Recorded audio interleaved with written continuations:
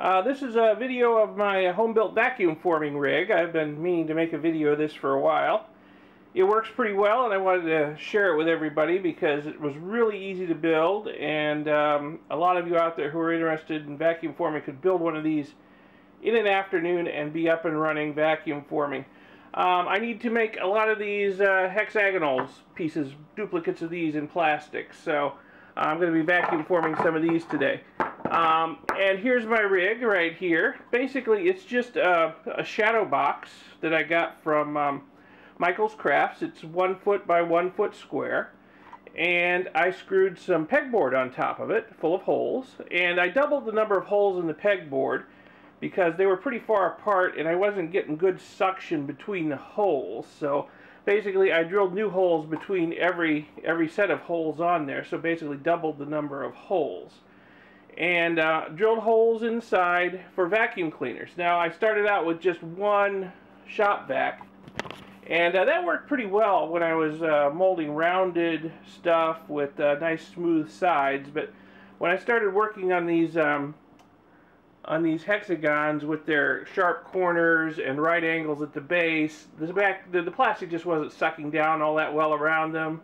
I was getting, you know, pretty wide radii instead of sharp corners, so I added a second shop vac, and that seems to give me plenty of suction, and everything sucks down pretty well now.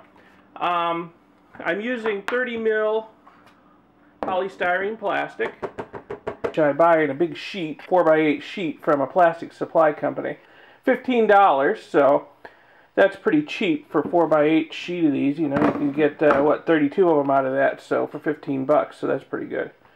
And it's in this frame that I built. The frame is just made out of 1x2s screwed together, and it's added some angle brackets at the corners just to reinforce it.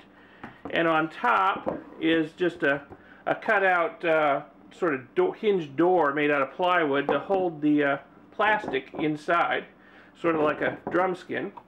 And there's 3 screws here that hold the door down, and they go right through the plastic to hold it in place.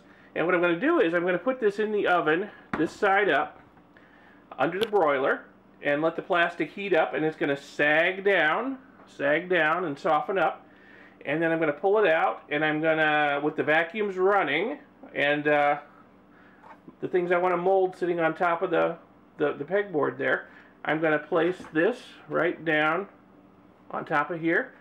The soft, saggy plastic is going to get sucked down by the vacuum and form itself around anything sitting on that on top of that pegboard, and it's going to make a pretty good reproduction of it. One thing I did was I added some felt around the corners of the pegboard just to help form a semi-airtight seal. I was getting some air leakage around the base of the frame that was preventing things from sucking down pretty good. So with the felt on there, that seems to help a lot. So I'm going to get everything set up and ready to go. Put the camera on a tripod and try and get some video of everything in action. And I'm all by myself, so I hope this works out. See how well it goes. I've been having pretty good luck with this, so hopefully I get some good shots of it in action. So I'm going to put it on a tripod, and off we go. Okay, the plastic's in the oven, so things are going to happen pretty fast here. I'm not going to have any time to narrate. You won't be able to hear me over the vacuum cleaners running anyway. But, okay, there are my 3 mold pins sitting on top of the pegboard. The frame is in the oven. The plastic is starting to heat up. It's starting to sag. How much I let it sag? Well, it's trial and error to get the right amount, and it's starting to sag down. It's getting hard. It's hard to see, but maybe I can get a quick shot before it sags too much, and I have to run and turn things on. Let me see here. There. See it sagging? I gotta go. Things are gonna move fast from here on out.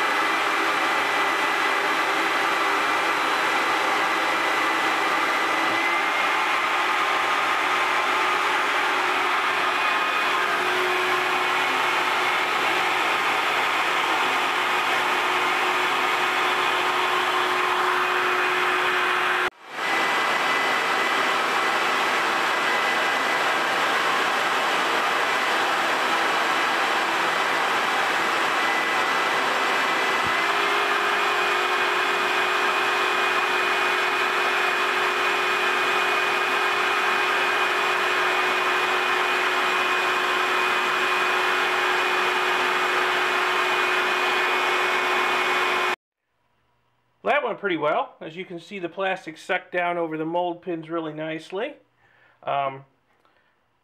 Made a pretty good copy of them all. Now, I do have some webbing here between them, wrinkles basically. I've tried some experiments to try and get rid of that, but haven't had too much luck. It's really not causing me much of a problem though, because I'm going to be filling these cavities with plaster to make plaster versions of the wooden mold pins. And the plaster sands really easily, and these webbings just make little creases in the plaster copies, so that sands out really easily and quickly. So I haven't tried too hard to get rid of the little webbing and wrinkles in it. It's not really causing me too much of a problem. So anyway, let me turn it over and show you.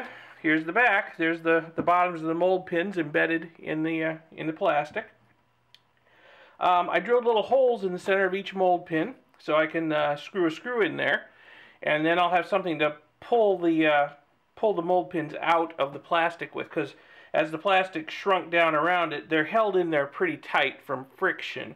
But I did spray each of the mold pins with a Teflon mold release compound first, so they will come out fairly easily. It's just there's nothing to grip them with because the plastic has sucked down around them so perfectly. So, but once I screw a screw in, I can pull them right out. I'll steal one of these screws here out of the frame. This one here. And I should be able to just pull it right out like that. So that worked pretty well. So I'll do the other three, pull them out, and give you a view of what it looks like then. Okay, there's all three mold pins out of the plastic, and you can see the cavities that are left behind. Now the webbing on the other side I was talking about just leaves little creases in the sides there that you can see. Again, not too much of a problem for my application. If you were trying to mold something that needed really faithful reproduction, you might want to experiment a little more, maybe different thicknesses of plastic. Maybe I'm letting it sag a little too much, and that's where the extra plastic for the wrinkles is coming from. I'm not sure, but this is working good enough for my application, so I pretty much am not worried about it. If I take the other two screws out of the frame, you'll be able to see how it comes apart.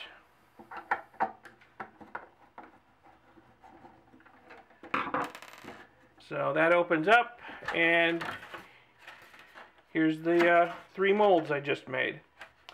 So I throw that on the pile. I've made quite a few, and I need to keep at it, basically, until I run out of plastic, because I need to make a lot of these hexagons.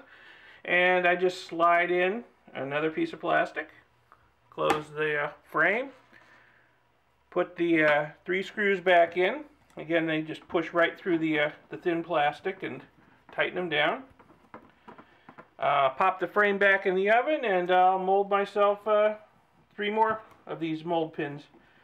So it's really quick and easy, and this whole setup cost almost nothing. I mean, the shadow box, I forget what I paid for it, but it was the most expensive piece over at Michael's Crafts, which is, you know, that's the base of the unit right here.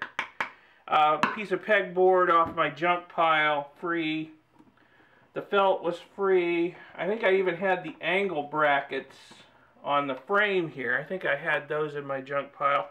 I had some 1x2s laying around. This is just a scrap piece of plywood, 1/4-inch plywood that I cut out to form the top. I had some old brass hinges in a box, not doing anything. So it all came together. Shop vacs, already had them. So didn't really cost me anything, and I'm up and running vacuum forming for basically no expense, and very quickly. I mean, it took me an afternoon to build this, literally an afternoon. Not even a whole afternoon, a couple of hours. So if you're interested in doing some vacuum forming, it's really easy. All you need is some scrap wood, you know, a shop vac or two, and an oven, and you're up and running. Oh, and when you're done, make sure you turn off the oven. That's a mistake I've made. So anyway, thanks for watching, and happy vacuum forming.